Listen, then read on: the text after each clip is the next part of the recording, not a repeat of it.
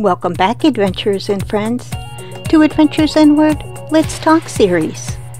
For those who are here for the first time, hello, welcome.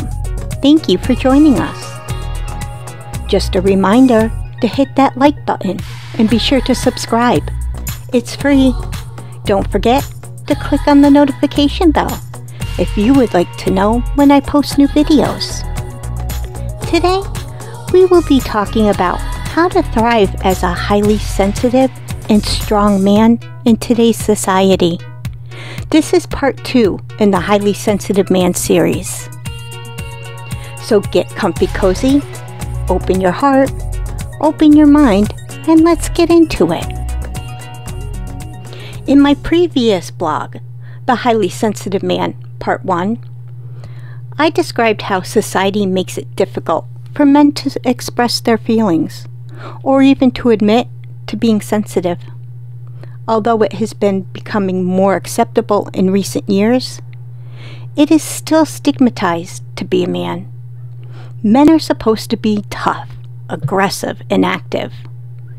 They are discouraged from showing emotions such as fear or sadness, as if nothing should ever bother them, because that would make them appear weak. This negative stigma makes life even more challenging for men who are highly sensitive. Their natural inclination for empathy, compassion, art appreciation, and creativity are scorned as feminine traits and expected to be repressed, which can cause stress, depression, anxiety, and low self-esteem.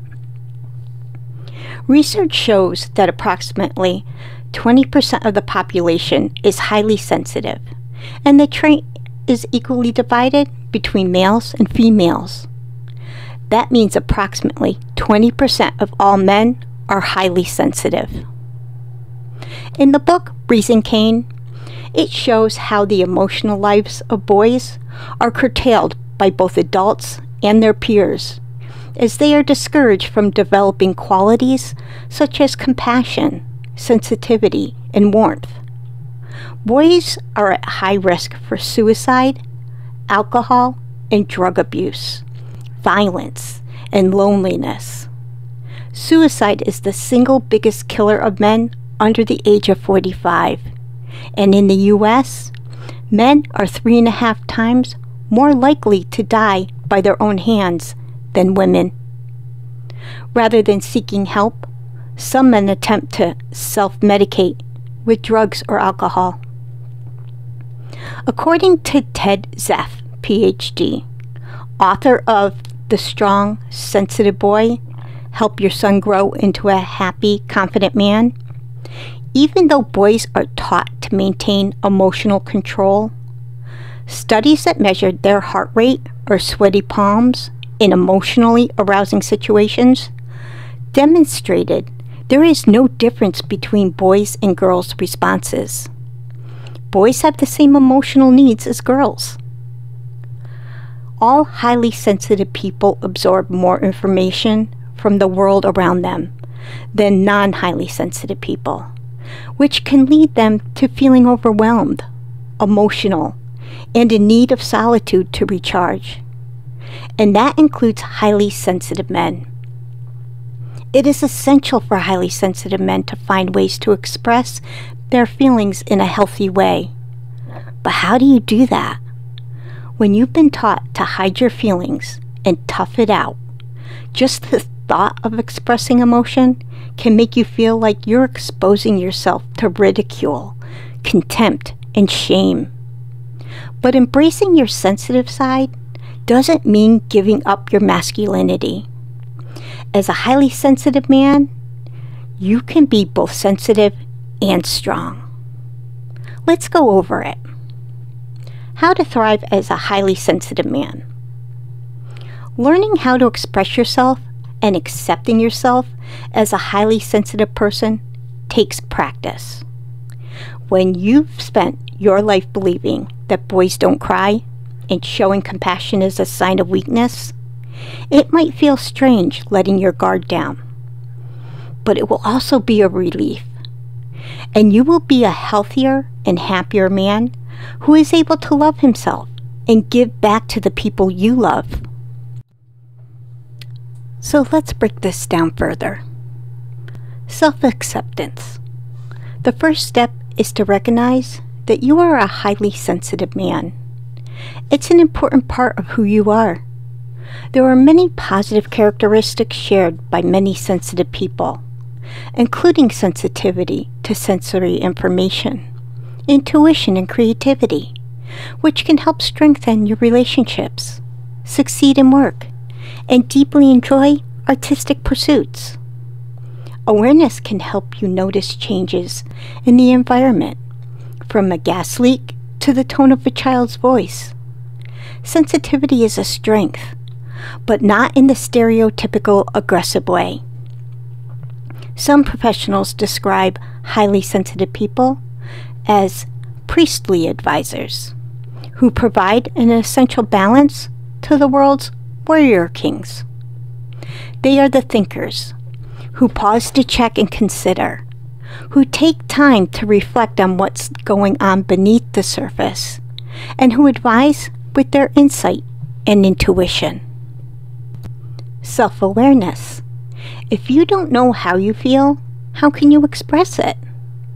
Understanding who you are and what you're feeling is key to building your confidence as a highly sensitive person. Ask yourself, how do I feel about this situation? What am I trying to communicate?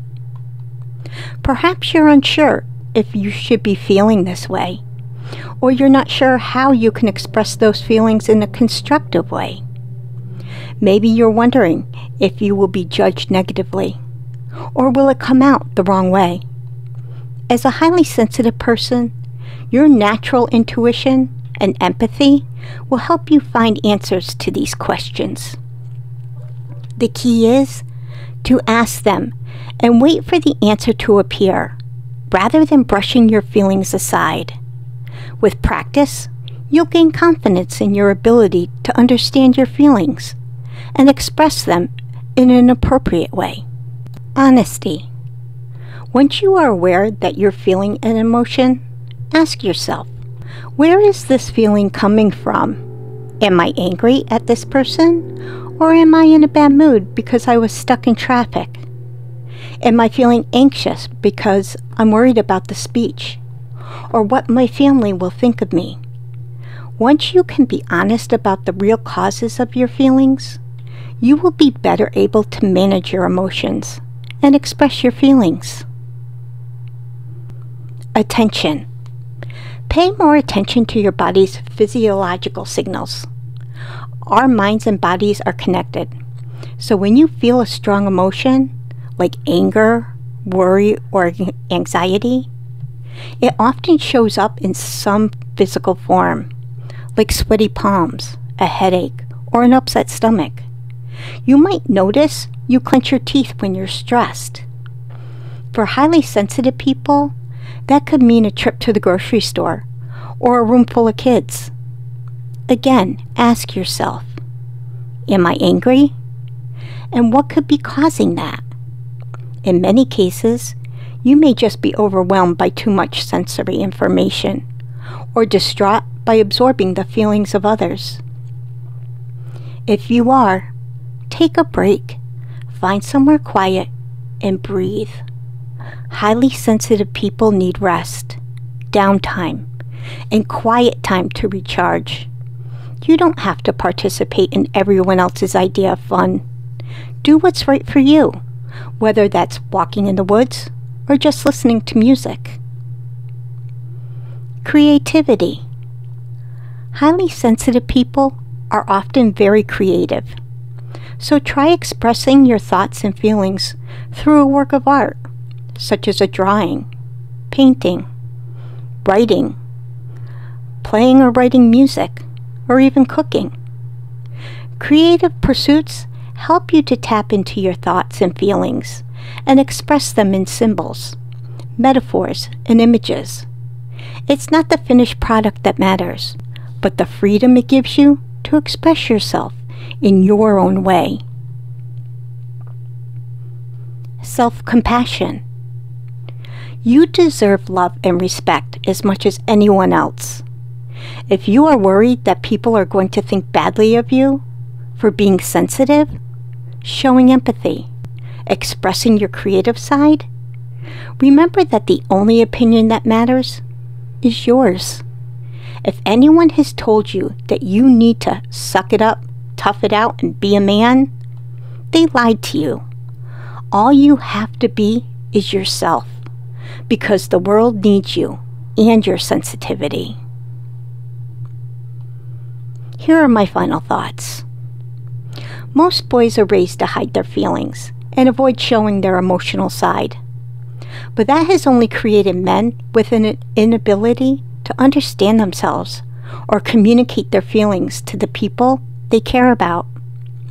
For the highly sensitive man, self-awareness and self-acceptance are crucial because sensitivity is such a fundamental part of who you are. Repressing your true self can create depression, anxiety, or substance abuse problems, along with low self-esteem, lack of confidence, and unhappiness. Sensitivity in a man is not a trait to be buried, but embraced. Its benefits, like empathy, creativity, intuition, and awareness, can make you not only feel good about yourself, but become the kind of man you were meant to be. Remember to be kind to yourself, give yourself grace, and always, always love yourself. Thank you for joining me.